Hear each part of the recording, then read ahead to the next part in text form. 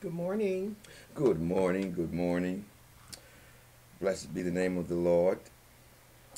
We will be continuing with our theme for this week. And our theme is Rich Man. F.D. Plouffe. That's the name of the rich man, F.D. Plouffe, Ploth. And that F.D. Plouffe is an acronym, and it stands for faith, diet. That Plouffe stands for prayer, love, obedience, thoughts, and hope. The reality is, by God's grace, we are rich men. We are rich people. We are F.D. Plouffe. That acronym describes us. Oh, by God's grace. Our subject for today is diet. Diet.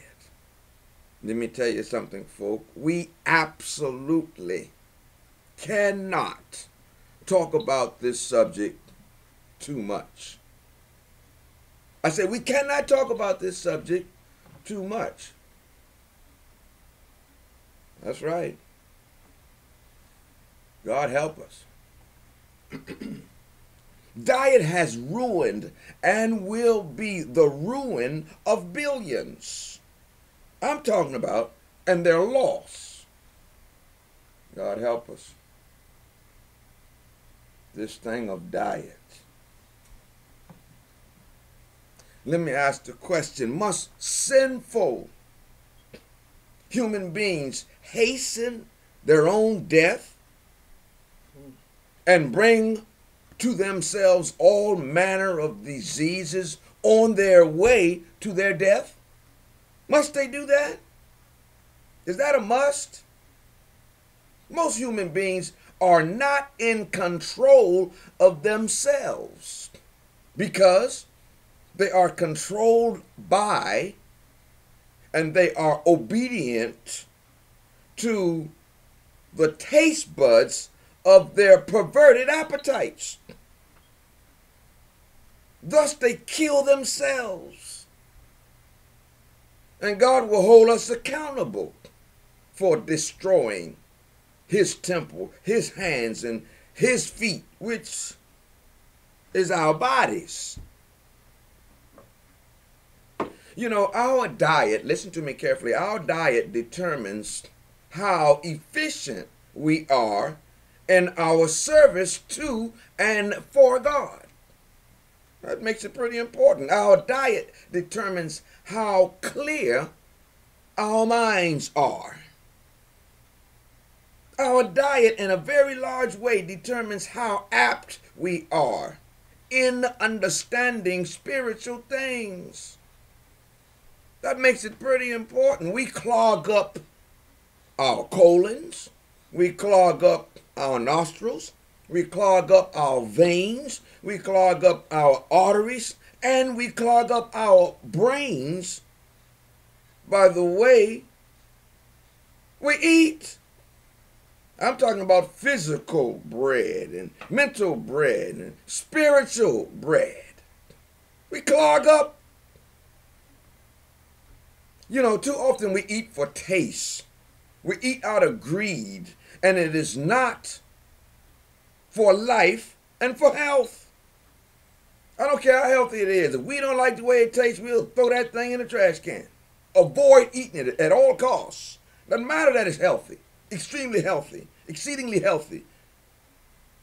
The truth is, we are what we eat. And I'm talking about physically, but I'm also talking about mentally, emotionally, and spiritually. We are what we eat. So we should be very careful about what we eat, what we take into our bodies and our souls. It determines what we are, and it will be evidence of whose we are. You got to understand that your body is the home and temple and dwelling place of God. God doesn't sit around in some building all week a building that we have built for his service, a building that we have labeled a church. God doesn't sit around in there all week waiting for us to come once a week or twice a week. God owns your body, for it is his by creation and it is his by redemption. He created it, and then when we sold ourselves to the devil, he came and bought us back, paying the money of his life in blood. It's his. Our body is his twice. We do not own ourselves. Your body, my body, is on loan to us by God. And he wants us to take care of it and use it correctly. And God makes a promise. God promises you, listen now to this promise. God promises you that if you destroy his home, if you destroy his temple, if you destroy his dwelling place, which is your body, he will destroy you. Solemn. God is not a toy. He's not to be played with. Let's pray. Our Father which art in heaven, Lord, bless us. Open our eyes and our minds to reality. Help us to know how important this area is. How absolutely important it is. And then govern ourselves accordingly. We are not our own. Even our bodies have been loaned to us by God. Take care of me, he tells us. And then he tells us how to do it. And we are sore tempted to do it our way, a different way. Do it like the world does it. Do it in a way that just feels good to me and tastes good to me. And by the time we're finished, we're listening to the devil and we're destroying, and the devil knows it. We're destroying God's home, God's temple. We make it inefficient. We make it incapable. We make it crippled up, broken down, diseased, sickly. Lord, help us. Weak, feeble. We do it simply, for the most part, by what we eat. And then we make excuses. Oh, it's in the genes, and oh, this and that. Oh, Lord, help us. In Jesus' name we pray. Amen. Let's look at some scripture. And I said in our introductory statements that we cannot talk about this subject too much. It is of that greater importance. The inspired writings tell us that if we can overcome in this area of appetite and diet, we will overcome in every other area. Help us, Lord. Every other area. But if we don't overcome in this area of appetite and diet, it will be our ruin. You know, in the area of diet, that's where sin started with Adam and Eve. You realize that? In this area of diet, appetite, it's where Jesus started when he started gaining the victory for us. It's that important. That's why we said FD plus. Faith brings you to God. Faith brings to you the gift of God. And then you need to focus on adjusting your appetite. Not just your physical food, but that's so important. But mental and spiritual and emotion. You got to be careful about what you take in, because you are what you eat. I want to go back and look at the original diet. You know, God didn't leave us in the dark. He didn't just put man here and he's got to wonder about what he should eat. And let's look at it in Genesis chapter 1, verses 29 to 31 in the Bible says, And God said, Behold, I have given you every herb bearing seed which is upon the face of all the earth, and every tree in the which is the fruit of a tree yielding seed. To you it shall be for meat. And to every beast of the earth, and to every fowl of the air, and to everything that creepeth upon the earth, wherein there is life, I have given every green herb for meat. And it was so. And God saw everything that he had made, and behold, it was very good. And the evening and the morning were the sixth day. Now listen. And God says, to you it shall be for meat. And he wasn't talking about dead animals. See, I've given you something for food, for nourishment. Is every herb bearing seed, which is upon all of the face of the earth, on vine, on a tree? That's your meat. That's your food. You know, when God gave flesh meat, one of the main reasons why he gave it was to cut man's life short.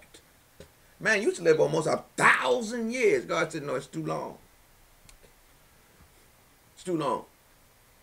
God had the ability to preserve stuff so he could stay eating pure vegetables and fruit. He could have done that. He needed to cut his life short. Give him grace period. Give him probationary time. But don't let it be too long. And even the animals at creation, he made them vegetarian. He gave them the herb, the green herb of the field. That was their meat. They weren't eating each other. The original diet is the best diet. We got to know that. And one other thing I want to say quickly. This thing of cooking our food. We think that we can't eat unless we cook. Major deception that the enemy has convinced us of. If we would just learn to eat for the most part, because some things you got to put a little heat to put it in the condition to eat. But that's not most of it. If we would just eat the food like God prepared it, we'd be healthy. It has the proper nutrients, it has the proper balance, it balances the oil with the fiber. God knows how to prepare the food. And so he prepared it and said, gave it to man and said, eat this.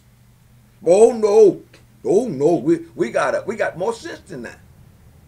So we gotta put the heat to it and cook all of the nutrients out of it, and then eat the residue. We gotta make our own concoctions. Take a little bit out of the soybean, take a little bit out of the wheat product, take a little bit from here and from there and from here and from there, and we make a concoction, and then we say it's vegetarian because it's not dead animals. And it's a concoction. No bulk in it, no roughage in it, usually. And we say it's healthy. We cook it. You know what I mean? Fix it up so it'll taste good. That's the major thing. It tastes good. It got to taste good. God is the chef. God knows how to fix food. Eat the food the way God has prepared it and we'd be healthy. Oh, Lord, help us. Now, after sin came, God added the animal's food to man's diet so that he would be healthy while he's dying. He doesn't have to be sickly and diseased. He needs to die of old age. Not from sickness and disease. But anyway, he added the animal's food. What does the Bible say in Genesis 3:17 through 19? And unto Adam he said, because thou hast hearkened unto the voice of thy wife, and hast eaten of the tree of which I commanded thee, saying, thou shalt not eat of it, cursed is the ground for thy sake. In sorrow shalt thou eat of it all the days of thy life. Thorns also and thistles shall it bring forth to thee, and thou shalt eat the herb of the field. In the sweat of thy face shalt thou eat bread, till thou return unto the ground. For out of it wast thou taken, for dust thou art, and unto dust shalt thou return. On your way back to the ground from whence you were taken. The wages of sin is death, die you must. He said to Adam, because you have listened to the voice of your wife and not to me. We can't listen to what other folks say. We got to listen to what God says. I don't care who they are. We need to listen to God and follow God and obey God. That'll bless them who's telling us wrong. We need to listen to God. But because you've listened to the voice of your wife, and you've eaten that which I told you not to eat, cursed is the ground for your sake, for your blessing. In sorrow shall you eat of it all the days of your life. Not for a few days, a few weeks, a few months, a few years. all the days of your life, and then it's going to bring forth thorns and thistles. That's the problems and vexations and trials and tribulations. That's for your good, though. It's for your sake. And then I'm going to add to your diet the food that the animals eat. That's your medicine. That's going to keep you healthy. Wow, you're dying. So God added to man's diet animal food. But it's all vegetation. Food from vegetation. And then God makes a promise to us. Let's look at it in Exodus. It's Genesis, Exodus. All right. Early on in the Bible, God makes a promise to us in Exodus 15:26. What does it say? And said, if thou wilt diligently hearken to the voice of the Lord thy God, and will do that which is right in his sight, and wilt give ear to his commandments, and keep all his statutes, I will put none of these diseases upon thee, which I have brought upon the Egyptians. For I am the Lord that healeth thee. That's the promise of God. I need you to just focus there for a minute. That's the promise of God. I will put none of these diseases upon you. And we have them all. Why? Is God less capable today? Is God not telling the truth? Is the diseases inevitable? We got to have it? That's what we believe. That's what we've taught. Oh, you got arthritis because you're that age. You got this because you're that age. Eating everything under the sun, eating everything but what God said eat, but we say, oh no, it's inevitable. You're gonna have all this stuff. But God said, I'm gonna put none of them. That's what God said. Now either we believe God or we don't, because most of us don't. We believe you gotta get it. You have to die of some sickness. You have to die of some disease. You know, people say, you gotta die of something. They're blind. How about old age? How about it's your time and God allows you? He puts you to sleep like he did Moses. He said, I'm the God who heals you. That's what I do. I'm not going to put any of the diseases upon you, but we got them anyway. The fault has to lie with us. Let's look at Psalms 105 and 37. I want to make a point here. What does it say? He brought them forth also with silver and gold, and there was not one feeble person among their tribes. This text tells me that when God delivered his people, he also brought upon them healing. They weren't eating proper diets in Egypt. So we can't say that they came out and nobody was feeble when they left Egypt because they were eating the ideal diet. We can't say it. They even talked about we'd like to go back to the flesh pots of Egypt. All right? In the deliverance, God gave them also healing, so that there was none feeble, none, not one, not so much as one feeble person among them. And he gave them silver and gold. They went out with plenty. And he gave them health. He gave them all of that. He gave them the silver, the gold. They didn't have it. And plus, he gave them healing. He gave them health. Nobody was feeble. Oh, that it were so amongst us as God's remnant people. They were on their way to the earthly promised land. We're on our way to the heavenly promised land.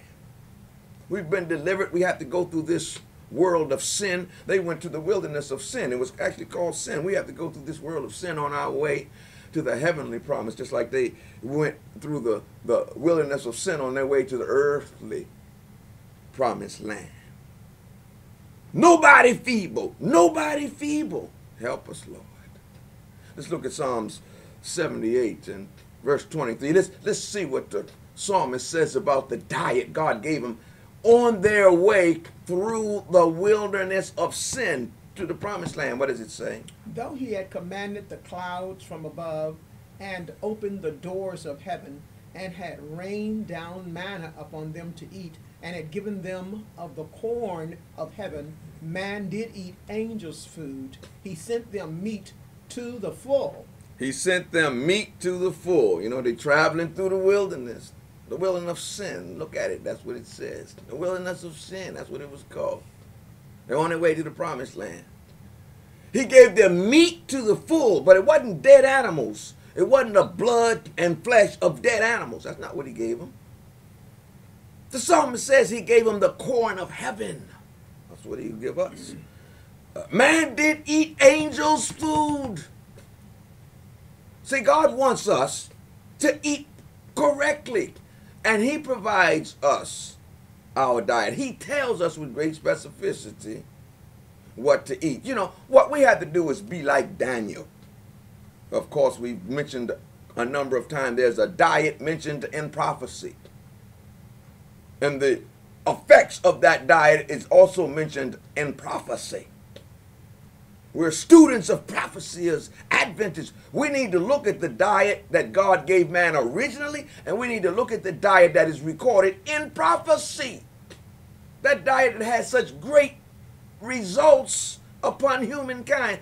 Daniel chapter 1 and verses 8. And then I'm going to skip down to verse 12. What does it say? But Daniel purposed in his heart that he would not defile himself with a portion of the king's meat, nor with the wine which he drank. Therefore he requested of the prince of the eunuchs that he might not defile himself. Prove thy servants, I beseech thee, 10 days, and let them give us pulse to eat and water to drink. Prove your servants. Put us to the test. Give us pulse to eat. That's food from vegetation. That's what it is. That's what pulse is. Not some little creamy stuff. No, it's food from vegetation. Let them give us pulse to eat. And water, not soda. Water to drink. The Bible says Daniel purposed in his heart. This day, some of us on this line need to purpose in our heart that we will not any longer defile ourselves. Let's not be like Adam and Eve. The inspired writings tell us that they thought that in such a small matter there could not be such great consequences. That's what they thought. It's just a little thing. That's what we do. It's just a little thing. It's just a little bit. And we need to be like Daniel, purpose in our heart. We are not going to defile ourselves. Lord, help us all. And what was the results of just eating in harmony with God's law of health? Daniel chapter 1 and verses 14, and we're going to end up on verse 20. What does it say? So he consented to them in this matter and proved them 10 days. And at the end of 10 days, their countenance appeared fairer and fatter in flesh than all the children which did eat the portion of the king's meat. And the king communed with them, and among them all was found none like Daniel, Hananiah, Mishael, and Azariah. Therefore stood they before the king, and in all matters of wisdom and understanding that the king inquired of them, he found them 10 times better than all the musicians and astrologers that were in all his realm. God's original diet given in Eden. The diet talked about in prophecy, pulse, food from vegetation, and water is the ideal diet. The Bible says they were stronger looking and better looking, healthier looking, just to look at them. They were healthier, and that's because they were healthy. And then their minds in all manner of wisdom and understanding. The king found them 10 times, not twice as smart, 10 times better, 10 times wiser, 10 times smarter than everybody else in all of the kingdom. God says if you eat right, he's indicating to us who study the Bible that you'll be better, you'll be healthier, you'll be stronger, you'll be 10 times wiser in spiritual things. They understood prophecy. They understood the word of God. And let me tell you what God says himself in John 3, verse 1, and chapter 1 and verse 2. Beloved, I wish above all things that thou mayest prosper and be in health, even as thy soul prospereth. That's why we put FD, put the diet second. Faith is first. Faith brings you in harmony with God, in union with God. It brings to you the internal, indwelling God. And then diet, man. You got to be careful what you take in. Physical diet, that's important. But the mental and the emotional and the spiritual, be careful what you take in. Because God says, I wish above all things. And that's pretty high. Above all things, this is what I wish. Not only do I want your soul to prosper, but I want you to be in health. And we're all sick. Huh? Look, I know everybody wants to be right, and they've never done anything wrong, and they're somebody else's fault why they're sick. It's just always that way. It's in the genes, and some of that's true. But not like what we're saying. We want to bear no fault. None, zero. We just want to be innocent. It just happens. We're sinful and we got all kind of stuff to make ourselves be innocent. God says, my will is that you be in health. God promises, I'll put none of the diseases upon you, and we got them. Why? Why? It's disobedience. In the end, Revelations 21, 4 through 7, it's going to be a whole new environment, and we're in preparation for that. Let's look at it in Revelation chapter 21, verses 4 through 7. What does God say? And God shall wipe away all tears from their eyes, and there shall be no more death, neither sorrow nor crying, neither shall there be any more pain, for the former things are passed away. And he that sat upon the throne said, Behold, I make all things new. And he said unto me, Write, for these words are true and faithful. And he said unto me, It is done. I am Alpha and Omega, the beginning and the end. I will give unto him that is athirst of the fountain of the water of life freely. He that overcometh shall inherit all things, and I will be his God, and he shall be my son. One day soon, Jesus is going to stand up and say, it's done. Probation has ended. The time itself has come to an end. It's done. All that I needed to do and can do for mankind is done. It's finished. Now I'm going to give you of the water of life. You see, we don't have to approach that time sickly. Now some of us are sick, and God is with us. But don't act like we are totally innocent in putting ourselves in that condition. What we need to do is repent of it. Lord, forgive me. All those years I did X or Y or Z. All those decades I used to do this and eat that and take this in. God, forgive me. That's what we need to do, not make excuses, but I've never done anything. I always ate healthy. It's a lie. God said, I won't put any diseases upon you. We got them for a reason. And God says, one day, I'm going to wipe all tears away. Not going to be any more pain and sorrow and crying, and it will be no more death. But while we are on our way to this temporary death, it's really a sleep. For Jesus said, whosoever believeth in me shall never die. So it's only a sleep. On our way to this temporary sleep or death, we ought to be healthy. Die of old age and die because it's our time, and die because God said, okay, it's the time. Not because of some evil disease. Lord, help us. He promised he wouldn't put any of the diseases upon us. He declared that I wish above all things that you prosper and be in good health. He's talking about old folk too. God help us to believe what God says, not man says. Believe what God says, not what usually happens and what tradition is and what present reality is. We believe that. Everybody's sick. So therefore we believe we got to be sick, irregardless of what God says. Let's pray. Our Father and our God, we are thankful for your word. Help us to know that your word is reality. And help us to order our steps in your word. Lord, give us health. Heal us. In the deliverance of Israel, there was also healing. That's why there was nobody feeble. Even though they had that foolish diet in Egypt for years, God healed them. He delivered them and healed them at the same time, and nobody was feeble. Oh, Lord, deliver us. Heal us, and then put within us to be faithful to the best diet. Help us not to settle for something that is really going to work against us, but we say, well, God gave man permission to eat it. And so we destroy ourselves. We don't eat the diet that's mentioned in prophecy. We don't want it. We're slaves to our taste buds. It doesn't taste like we want it. We won't eat the food the way you have prepared it. We got to alter it and change it. Move around the ingredients and cook all the life out of it. Lord, help us to learn. This we ask in Jesus' name. Amen. All right, saints.